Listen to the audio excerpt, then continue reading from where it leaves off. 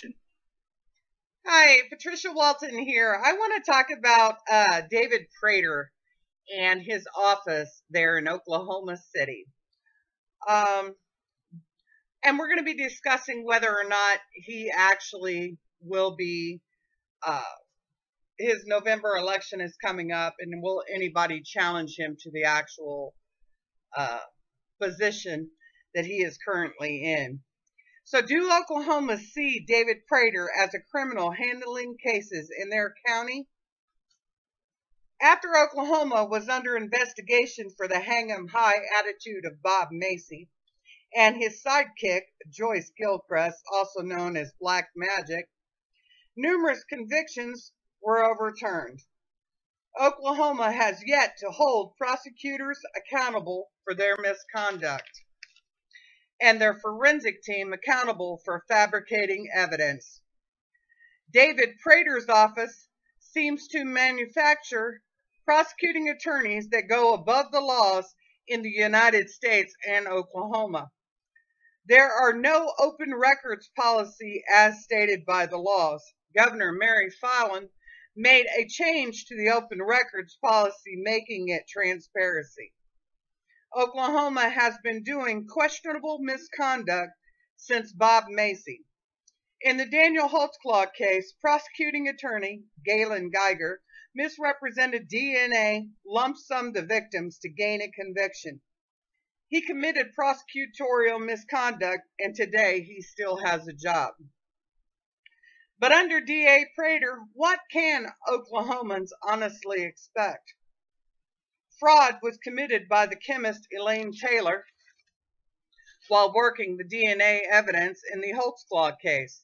But like Joyce Gilchrist, dubbed as Black Magic, she too escaped charges and suddenly became retired when records are requested. You get everything under the sun except what you requested pertaining to the case. Some examples would include a pamphlet for their new DNA processing machine telling the forensic analysis how to run the DNA and read the actual results. To the laboratory at Oklahoma City, we thank you for that. That actually made us question what was going on for the Holtzclaw case. I myself, after finding that information, I found out truly the man was innocent. Oklahoma has made the Holtzclaw case their money-making machine for their state. After sifting through the records request that we received, I started noticing several things going on in there, like dinners for on the case, speaking about the case, that were at $250 a plate. An innocent man rots in prison, and he has become your money-making machine. Oklahoma was able to update themselves with a brand new laboratory, get extra funds under the federal government. Your actions in the Holtzclaw case has not gone unnoticed. Neither has the criminal activity you have committed against the public in your state. In the DA's office with David Prater. Assistant Attorney General Jennifer B. Miller claimed in the Holtzclaw case that they never received appellate's motion for evidentiary hearing and are now asking the court to file everything under a sealed motion. The state has an additional 60 days to respond. The Holtzclaw family has been waiting for months, years, for something to actually turn in favor for their loved one.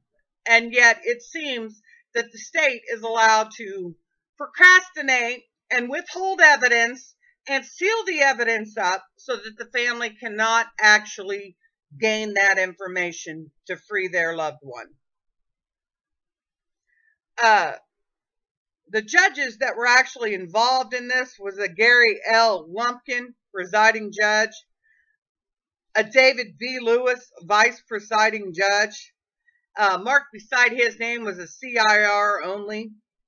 Robert L. Hudson, judge, and Dana Curran, judge. And of course, they have still listed the recused judge, Scott Rowland, with no signature. But rumor has it now Jimmy Harmon, known as the Sleaze, has taken the position. The clerk's name filing the motion for the state is John D. Haddon on the Oklahoma City website. Numerous individuals are wondering if Oklahomans plan to remove David Prater or if anyone will challenge him during the 2018 election. After all, David Prater had been fired from the DA's office for lying and engaging in questionable relationship, later acquitted of such allegations. However, the DA's office has a long track history of questionable conduct from Assistant District Attorneys Stephanie Miller and Pam Kimbrough, whom were fired for not telling the defense attorney that a witness had changed their story. It makes me wonder if someone could actually physically withhold, if a prosecuting attorney is not held up to the standards that they are actually given the job to do. We as Americans, we need to stand up and say, hey, we're not going to tolerate this stuff. We're just not going to do it.